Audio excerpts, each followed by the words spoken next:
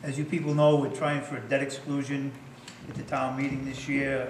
Hopefully, we've asked for $900,000 to replace a fleet of trucks that date back to 1984. It was built out of a fire truck. It was a tanker, and now it's a dump truck for us. We have 2 Westport ambulances we've had to redo and turn those into working trucks, 1-ton dump trucks now. We have a 1954 grader. This highway department needs equipment badly. There's been no equipment bought here new for the highway department since the year 2000 was the last year they bought any trucks. I was able to get one in 2006 from Chapter 90, but Chapter 90 is cutting way back. They want to save that money for the keep this infrastructure of the town. They want to save the money and do the roads and drainage is supposed to be done. They don't want to put the money into vehicles like they have in the past. In the old days, they used to even pay for labor, Chapter 90, but those days are gone because they're having the hit too. But we've had everybody from every department come down here and look at our equipment. They've been down and taken movies, and everybody knows how bad we need equipment down there. It's just not me saying it. Ask any of the guys that have to work there. We've lost a couple of trucks this year. I lost a man last year. We lost another man this year because of budget problems. With these new vehicles, we have enough equipment there that we could hire on a couple of guys this year that will come in and work and drive our trucks.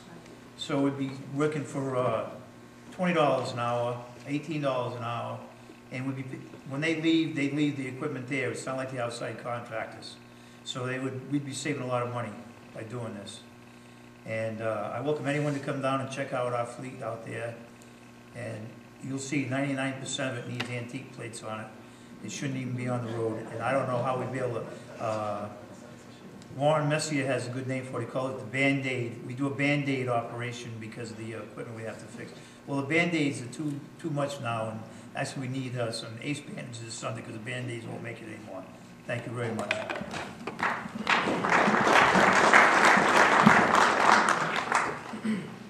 Well, I think the first thing I'd probably respond to at this list that we have here is that it's interesting that, and I'd probably just make note that the vehicle, this list that's here lists plates, years, make, model, and mileage, and a bit of a description, I guess, on some of the vehicles that are considered to be sweepers or compressors.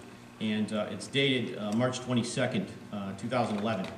The town of Westport has a requirement under the town bylaw that requires an inventory list to be prepared each year and submitted to the Board of Selectmen. And for the first 5 years of Mr. Sisson's tenure, no such list was submitted to the Board of Selectmen. For the last 2 years, a list has been submitted, and I obtained copies of those lists back in early January, actually January 5, and I happened to bring a copy of the list with me, and I've been talking to people about this as I've gone door to door. And the interesting thing I'd like to point out to people is that the inventory list that was prepared and submitted to the Board of Selectmen, identifying the equipment of the Highway Department, made no reference whatsoever to any of the vehicles or equipment that they show on here. The list, the actual official list that was submitted to the town Board of Selectmen includes pencil sharpeners,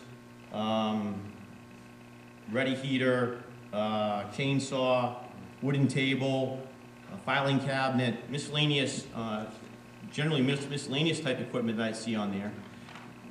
But it doesn't contain anything with regard to dump trucks or freight liners or backhoes or front-end loaders or any of the other equipment that's on here.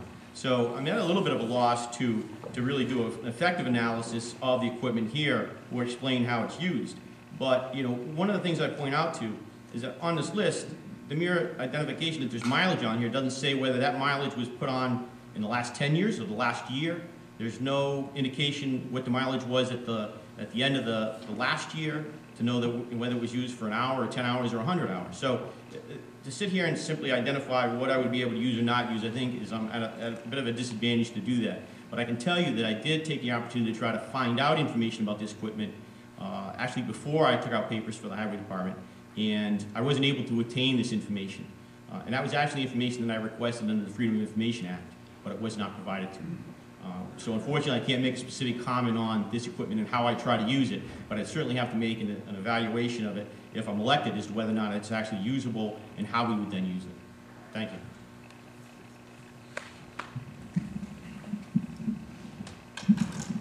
Again, I had heard about this inventory list. I think as an effective manager, you really have to put your, the precedent of what you need for equipment to the finance committee and to the proper boards to know that you can get it replaced. A list of this sort actually couldn't give them any idea.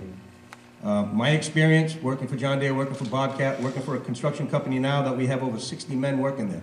It's quite a bit bigger operation than we have a fleet here at Westport, in the town of Westport. We have 7 backhoes, we have 5 loaders, we have, I believe, 7 excavators, about 12 trucks, over 30 pickups. So we have to stay on top of our equipment a lot more. We have to-do list too, even though it's a private sector. We have to put, you know, what we want into our bosses to keep our crews happy. I think to looking over this list here now, I know there was some talk of replacing it with 10-wheelers. When I heard about it, I take a 10-wheeler as a 16-yard body. I heard you talking, I believe this yesterday in the debate, like a 9-yard body. No, it's a 10 or 12 yard. Okay, 10 to 12-yard body. Okay, I mean, something like that, I don't have a problem going with a 10, 12-yard body. I don't need seeing 16 to 18-yard bodies in this department. I was asked this question by the Romeos the other day, and it came up yesterday in a debate. You know, possibly looking at maybe 6-wheelers with tag axles. I'd really have to take a better look at it, but I feel of everyone running, I'm more qualified to make these decisions. I've been around equipment longer, I know what I'm doing, and I've done it for other towns. I've sat down with DPW directors and highway surveyors in other towns, working over their needs.